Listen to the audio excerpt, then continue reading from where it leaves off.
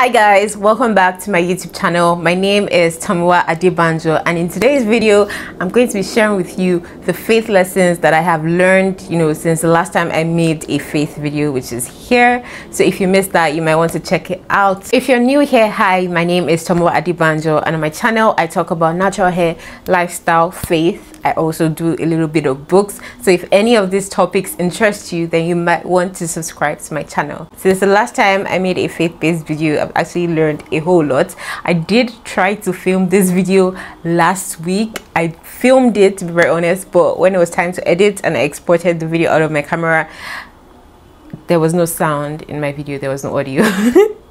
So I wish I could say that I did not cry, but I did. I wailed like a baby. But yeah, we're back again to try this one more time. All right, so let's go. The first thing I'm going to talk about came from my pastor Poju. In case you're wondering, I attend the Covenant Nation, right? So Pastor Poju clarified the fact that your position in Christ and your condition are two very different things. So your position is pretty much who you are in Christ, who every believer becomes once they receive Jesus Christ as their Lord and Savior. Okay, so once I have the gift of salvation, once I accept salvation and the finished work of Jesus Christ on the cross, right, I move into a position wherein I've been united with Christ and I'm a joint heir, and I have access to every good thing in God's kingdom. However, my condition might be different from that. So my position is who God says I am, based on the fact that I have accepted Jesus Christ and his finished work, and my condition is who men see and who men say I am.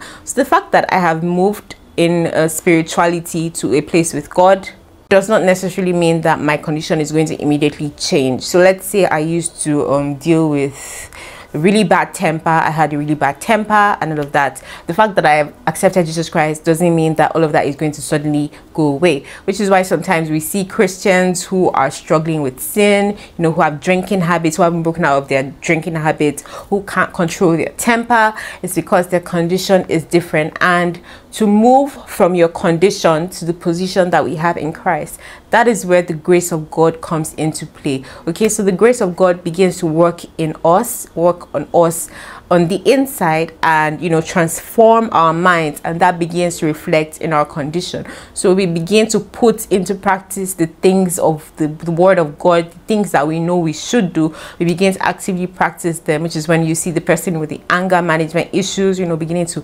work on their temper and move from a place of wild temper to a more controlled and a temper that is more in line with the word of God. So basically your position is already set, right? Your position is there, it's yours, and your condition, grace of God works within us, and together with the grace of God, together with God, we begin to change our condition, which is who we are on earth, what we exhibit, the behaviors that we show to the world. At every point, we need the grace of God to help us grow, mature in our spirituality, in our walk with God. Let me read from Ephesians 2 verse 6. It says, "For he raised us from the dead along with Christ and seated us with him in the heavenly realms, because we are united with Christ Jesus," which is pretty much our position in Christ. We're joint heirs with Christ. Nothing can steal our heritage away from us. And Pastor Poju actually gave this really good example. He said, okay, picture a man, maybe a 65-year-old man who has lived most of his life in penury, who after his father died, he's been poor, no money, no job, no nothing. And then maybe one day he wakes up and he discovers that his father actually left a will, and in that will, the father left him estates and maybe 100 million naira in the bank and all of that. But because he didn't know about it, he was the son of the man, he was his father's son, but he had no idea just who his father was. He had no idea all the things he had access to. God, thank you. He had no idea all the things he had access to. Okay, so he was living his life ignorant of who his father was, what his father was capable of, and then he suddenly discovers that, oh my God, I could be living so much better than I currently am. Okay, so that's pretty much it. We are God's children the moment we accept Jesus Christ. We're God's children, and we have a wealth of everything we could possibly need in God, but we need to actively come into that understanding of what God has made available for us and allow the grace of God to work within us to bring that heaven position manifest in our physical lives. Another thing I learned is it is okay to be mad. It's okay to be upset. It's okay to be angry, okay? Right? So many a time I'd get upset, and that would just change my mood, and because I'm a very emotional person, it would just ruin my entire day. And then I would now get upset that I was upset, because I feel like, why can't I control my temper?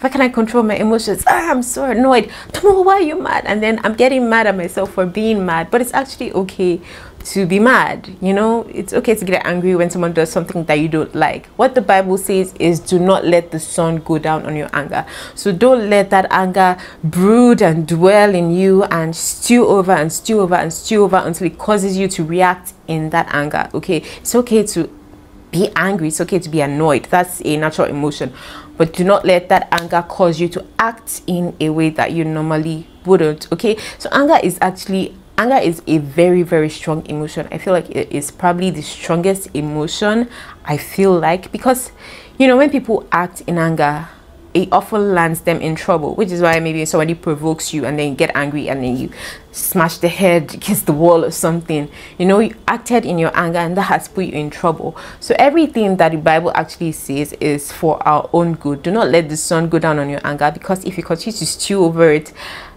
it's just going to cause you to boil over, and before you know it, you're reacting and doing something that could be illegal or could land you in trouble, in jail or something. So yeah, it's okay to be mad, but do not let that anger control you, control your actions. Do not let the sun go down on your anger. If you find yourself upset, just surrender it to God. I know it sounds hard, it sounds really, really hard, but yeah, just surrender it to God, let him take control and free the situation. Another thing I've learned is to get excited by God. Okay, a lot of the times we Christians, we start to see God as abstract, as just he's not here. We know he exists, we know of him, but we're not walking in awareness that God is with us. So I learned to get excited by the promises of God, by the word of God. When you read the Bible, sometimes you're just like another novel or something, but no, get excited by the promises of God. God is madly in love. I don't know if I should say madly, but he loves you so much. Get excited by him. Understand just what God is capable of. He's the same God who parted the Red Sea. He's the same God who fed the Israelites with manna when they were hungry. He's the same God who caused water to spring forth out of a rock. He's the same God who has healed the sick, healed the lame, made the blind to see, lame to walk, resurrected the dead. He's the same God. So get excited, get in line with the word of God. Allow it to excite you and to bring forth joy within you, because honestly, this world will frustrate you. You will be sad, you'll be mad, you'll be upset by the things that go on in the world, but just stay in God. Allow him to excite you, allow his promises to seem real, allow his promises, the life in his promises, to get into you, honestly, because God is not abstract. He's our daddy. This one came from Joyce Meyer, is to celebrate yourself, not in a prideful way, but just encourage yourself. Because I find that, particularly for me, I remember mistakes that I made years ago. I remember times that I've been embarrassed. I remember things I've done that didn't make so much sense. In as much as those periods exist, there are also periods when you did something that you should be really proud of, but you don't give yourself as much credit as you deserve. So celebrate yourself, not in a prideful way, but just to encourage yourself, to let yourself know that you're doing very well. Not that you go about and start boasting about your achievements or stuff, but just celebrate yourself. Maybe buy a gift for yourself when you do something right. Another thing I'm going to talk about is gratitude. Now, this came from Joyce Meyer, and my pastor also spoke about it today in church. Today is the 5th of December, so it's a Sunday, and yeah, Joyce Meyer said being thankful is one of the ways to stay strong spiritually. And my pastor today drew out the story of the 10 lepers who Jesus Christ healed, and the one that came back to give thanks. Okay, so always remember to stay thankful. My pastor said that when people get into situations, mishaps, things happen to you, one of the ways through which the enemy gets to you is to cause you to wallow in self-pity and sadness over what you've lost. But he says, pick up the fragments and thank God for those fragments. He also drew out the pictures of the Jesus feeding the 5,000 with 5 loaves of bread, and feeding the 7,000, was it 7,000 or 4,000, I can't remember, but feeding thousands also with 7 loaves of bread. And then one time the disciples went on a boat, but they only took 1 loaf of bread, and they were worrying and fretting about what they were going to eat, how they were going to survive. And Jesus is like, come, am I not the one that used 5 loaves to feed 5,000? In your presence, am I not the same person that has used 7 loaves to feed thousands in your presence? So why do you forget that I do these things? Why do you forget that I'm capable of doing these things? Why do you forget that I'm able to turn situations around? Okay, so that's God, that's Jesus Christ. He's able to turn every situation around for our own good. He loves us. He wants the best for us. So stay thankful. Don't wallow in self-pity over what you've lost. Don't wallow in self-pity over your current circumstances. If you have a job you're not happy about, don't feel sad all the time. You know, just do your best. Be thankful that you have a job, because a lot of people don't have jobs. You have a house. Be thankful. Be thankful for the little things that you have now, because God will multiply them in time. Okay, so stay thankful. Give God gratitude in the event of any mishap happening. You know, just give God thanks. Here's the story of the disciples. It's in Mark chapter 8 and verse 14 to 21, I think. It says, but the disciples had forgotten to bring any food. They had only 1 loaf of bread with them in the boat. As they were crossing the lake, Jesus warned them, watch out, beware of the yeast of the Pharisees and of Herod. At this, they began to argue with each other because they hadn't brought any bread. Jesus knew what they were saying, so he said, why are you arguing about having no bread? Don't you know or understand even yet? Are your hearts too hard to take it in? You have eyes, can't you see? You have ears, can't you hear? Don't you remember anything at all? When I fed the 5,000 with 5 loaves of bread, how many baskets of leftovers did you pick up afterward? 12, they said.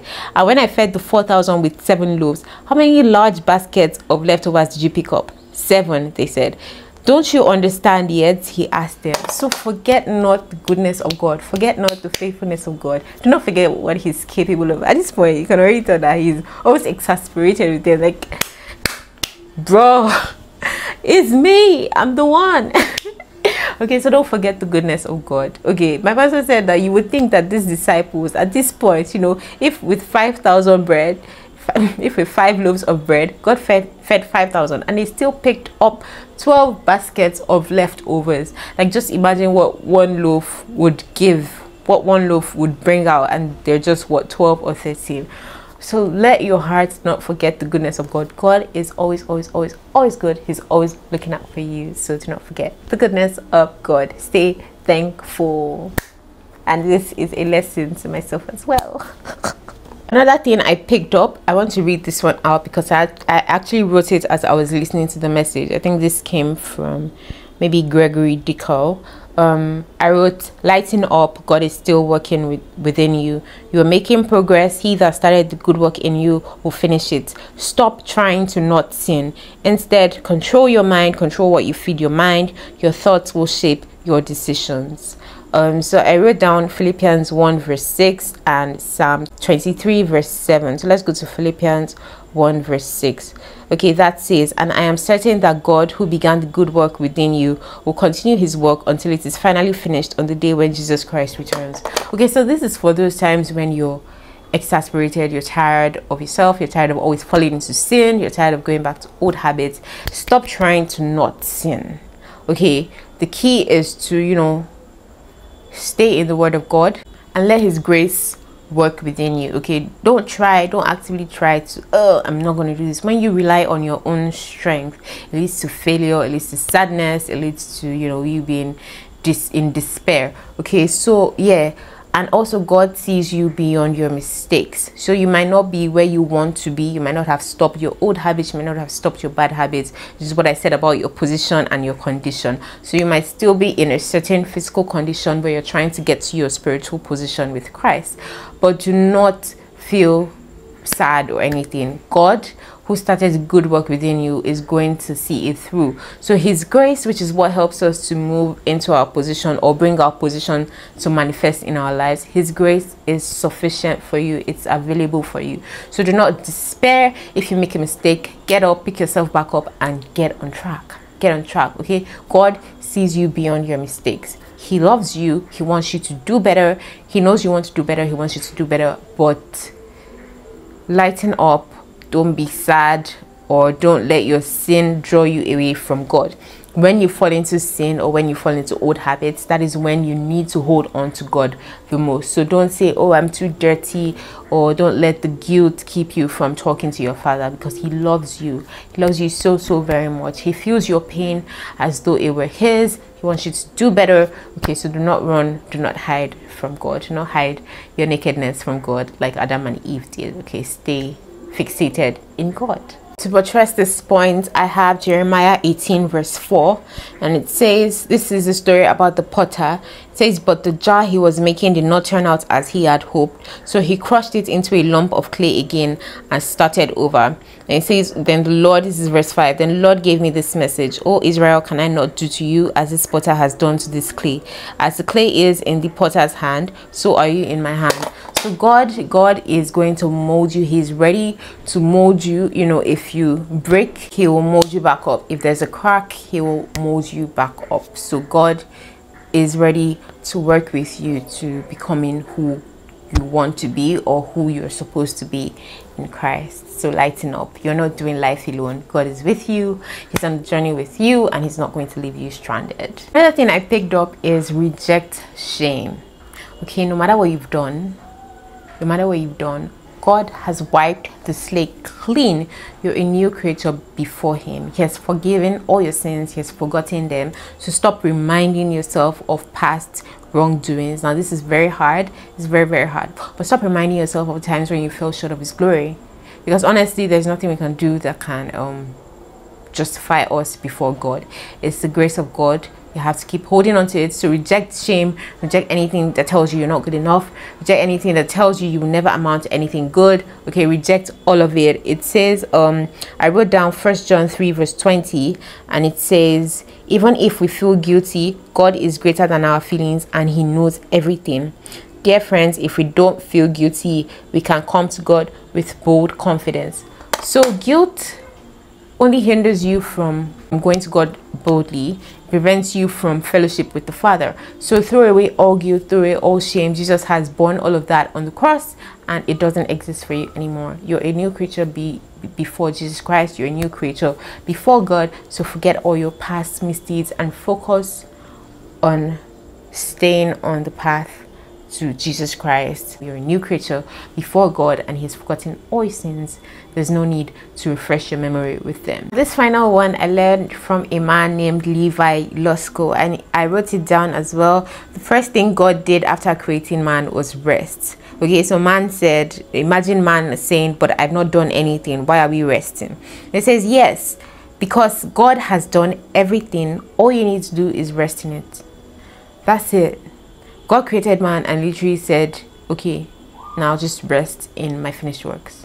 I've done everything for you. I've provided everything you need to prosper, to flourish, to be good, to do everything, to flourish on this earth.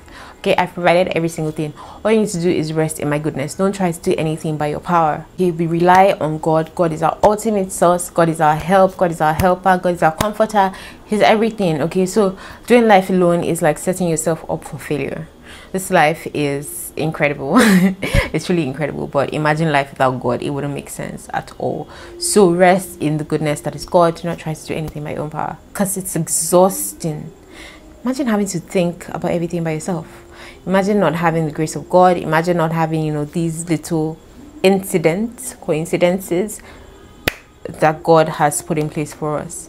Man, life would be hard. So just rest in the goodness that is God. And I pray today that your hearts find rest, your bodies find rest, and you don't struggle through life. So I'd like to end this with a prayer. All right, so close your eyes. Close your eyes.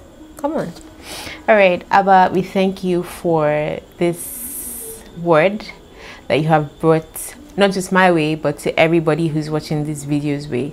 So I thank you for every minister who has been a part of this lessons, of the lessons that I've brought out in this video. I thank you for your ministers who are doing your work. I thank you for everybody who is listening, and I pray that you fill everybody with your peace which passes all understanding. In the mighty name of Jesus, I pray that you give us all we need to not only be hearers of your word, but also doers.